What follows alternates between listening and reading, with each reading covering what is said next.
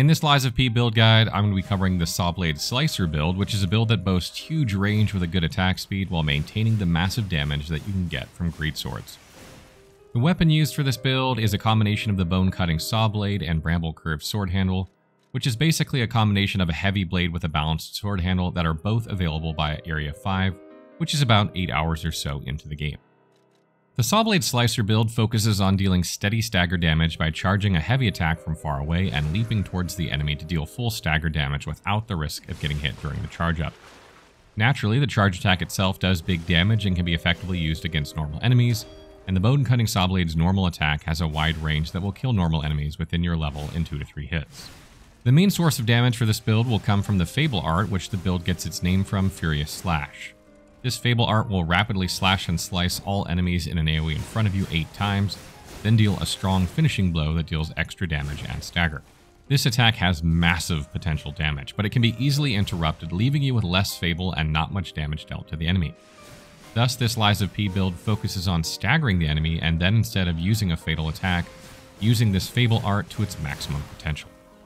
The easiest class to start this build with is the Path of the Cricket Balance, as this is a balanced build.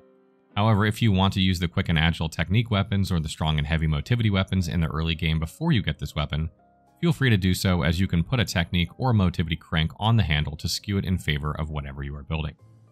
You get very slight, inconsequential extra damage by sticking to one stat and using a crank rather than going balanced.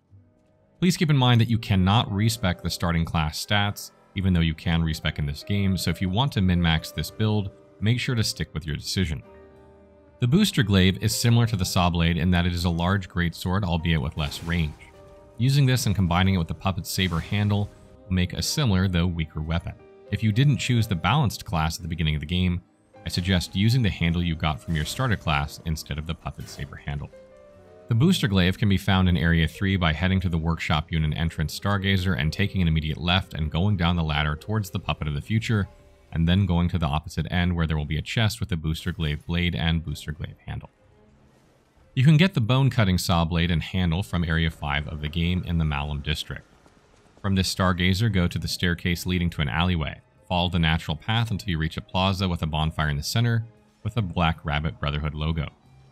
Go straight down the path to the right and climb the ladder to reach the rooftops. From the ladder, take the left path towards the chest, which contains the Sawblade.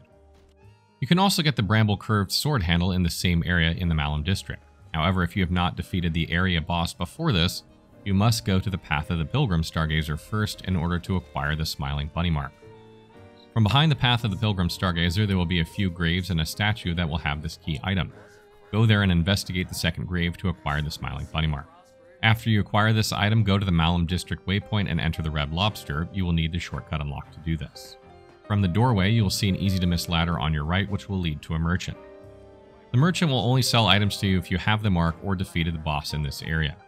Once you can buy items from him, you'll be able to purchase the Bramble curved sword handle for 2,000 ergo. As with all weapons, the handle determines the scaling of the weapon. In this case, the handle is that of a sword, so it will be balanced with scaling technique C and motivity C.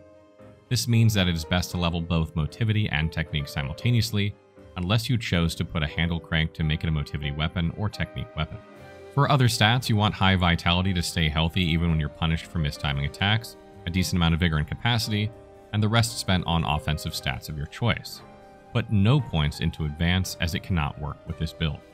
As for the order in which you level, invest into vitality for the first 10 levels, as the extra HP makes the game much more forgiving and you will make mistakes while you learn the game. Then for the next 10 levels or so, you should focus on increasing weapon damage, which will either be motivity or technique, or both. For the 10 levels after that, level vigor to get extra stamina that is necessary for this stamina-hungry build. By this part of the game, you will start getting puppet parts that start to really weigh you down, so start pumping capacity to increase the amount of weight you can hold in order to keep P under 80% load in his weight stat. This is important because your normal roll becomes much slower when you pass the 80% threshold, so if you want to equip those heavy puppet parts to be tanky, level capacity as necessary throughout your playthrough when you can't use the heaviest puppet parts. From this point onward, you should level all the default abilities equally, trying to get to the following endgame stat attributions as your goal. For amulets, I'll go over the basic amulets first that don't require rare ergo to purchase, and then get into the recommended rare ergo amulets.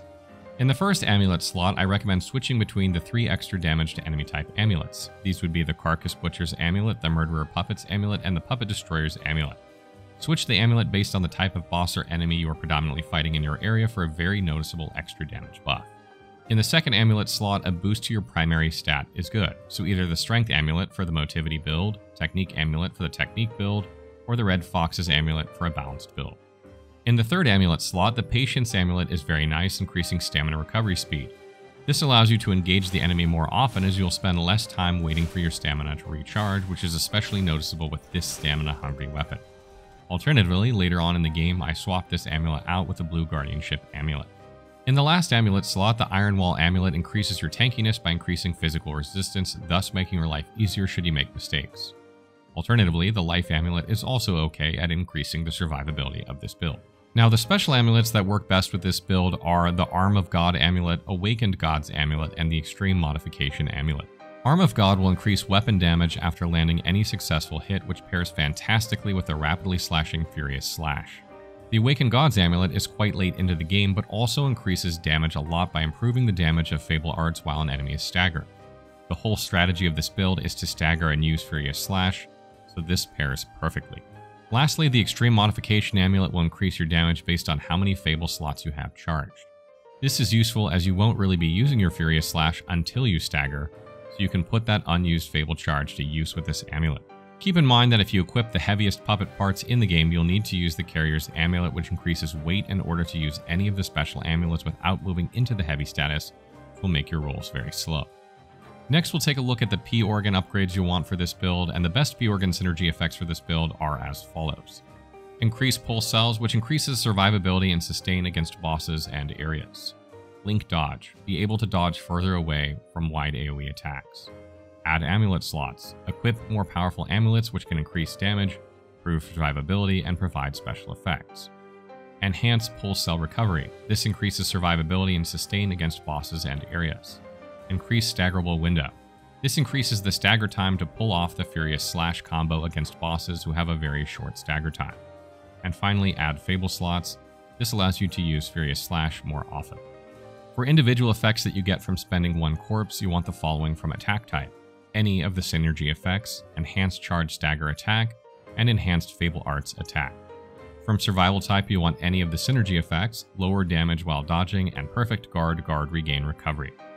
For ability type, you want any of the synergy effects, Lower Charge Attack Stamina Consumption, Perfect Guard Fable Charge Enhance, Reduce Stamina Consumption from Dash, Charge Fable when reviving, Auto Charge Legion, and Special Grindstone Weapon Durability Recovery. And for item type, you want any of the synergy effects, and Charge Fable upon Pulse Cell use.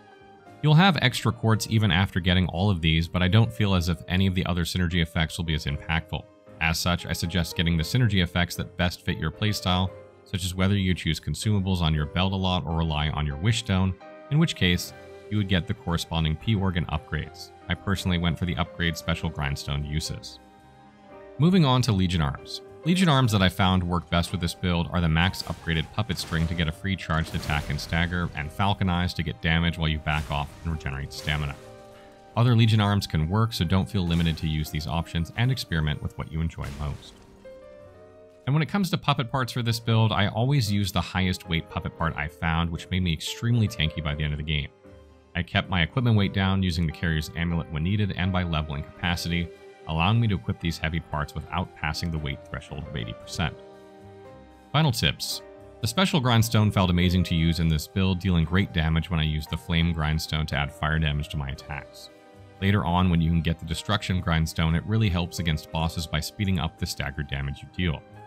Whenever I was in a tough spot against a mini-boss, the Special Grindstone always helped me out a lot. Sometimes there will actually be opportunities for you to use Furious Slash without having to stagger the boss first. It's hard to notice these moments and they are a gamble, but when you do succeed, you usually stagger the boss with the stagger damage from the final attack of the combo, meaning you get a free fatal attack on top of the damage already inflicted from Furious Slash. Try to pay attention for these openings and use Furious Slash when you can. And lastly, if you use Spectres, I recommend prioritizing Wish Stones that extend its life rather than damage so that you have more opportunities to use Furious Slash and charge attack stagger the boss while it targets the Spectre instead of you. So that wraps up our Sawblade Slicer build. I hope you guys got something out of this and it puts you in a direction for a very, very strong build in this game. We will have more builds for Lies of P, so stay tuned for those. And if you would like some beginner guides or you want to know what we think about the game, make sure to check out our review and beginner guides on the channel as well.